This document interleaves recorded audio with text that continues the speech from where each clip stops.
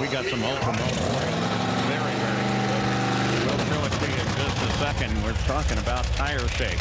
But right now, we are talking TJ Zizzo and Terry McMillen.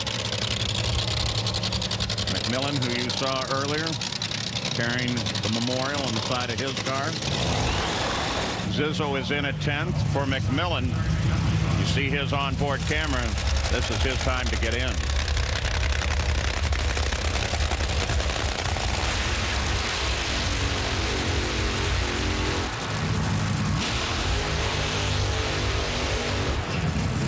That's great. Hey, let's go Ultramo and talk tire shake, Mike. Well, tire shake can be from one of two things. If it's not enough wheel speed, it can go into tire shake. Or if it's just a little bit too much when you try to apply the clutch, you get that little tire rattle. You saw the tires cup at the bottom before they went up into the tire smoke on Morgan Lucas's car here. Obviously, they missed the setup. They'll have to go back and review that data to see what caused it, because there's two different fixes for that. One, you got to come in and make the car accelerate faster. The other one, you may have to slow it down just a little bit.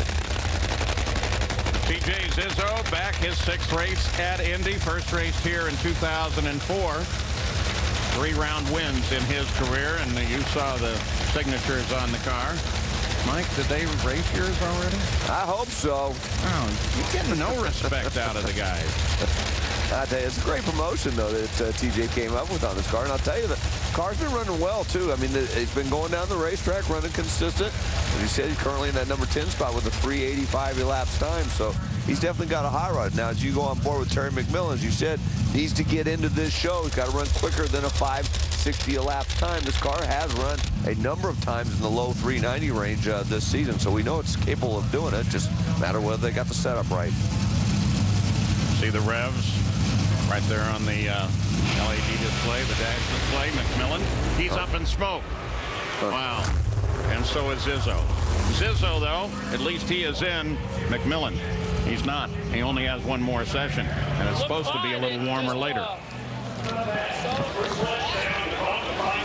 Well, coming up next, we're going to have ESPN College Football presented by 5 Hour Energy for you.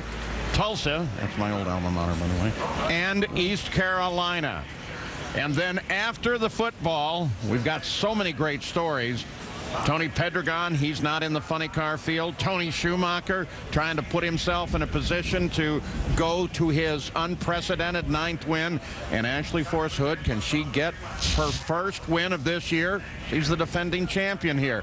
We'll have coverage of the end of this qualifying session and then the 5th session when we come back at 5 o'clock. The Oil Downs took a little time away from all of us in our live coverage here.